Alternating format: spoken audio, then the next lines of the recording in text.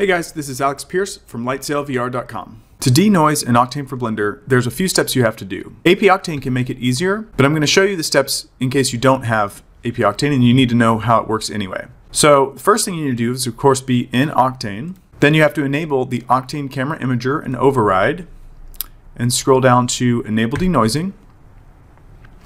And you can see it doesn't do anything yet. If you want denoise volumes, you can check that as well. But this is where a lot of users get frustrated because you would think, well, it should be showing up. Well, there's a few things you still have to do. One is you need to go over to your passes, your view layer here, and then come down to Denoiser and check Beauty Denoiser.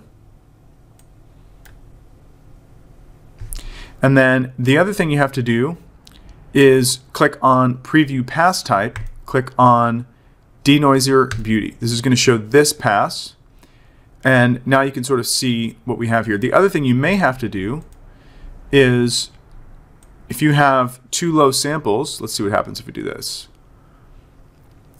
So right now, even though I have it all set up correctly, it's still not denoising. You may have to change your minimum denoiser samples here or bring up your max preview samples.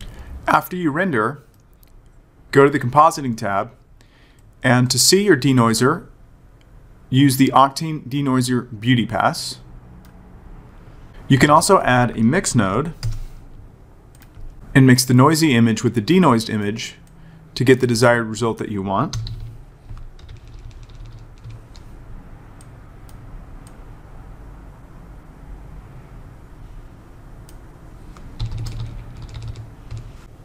Okay, that's it for this video. Let me know if you have any questions, and I'll see you in the next one.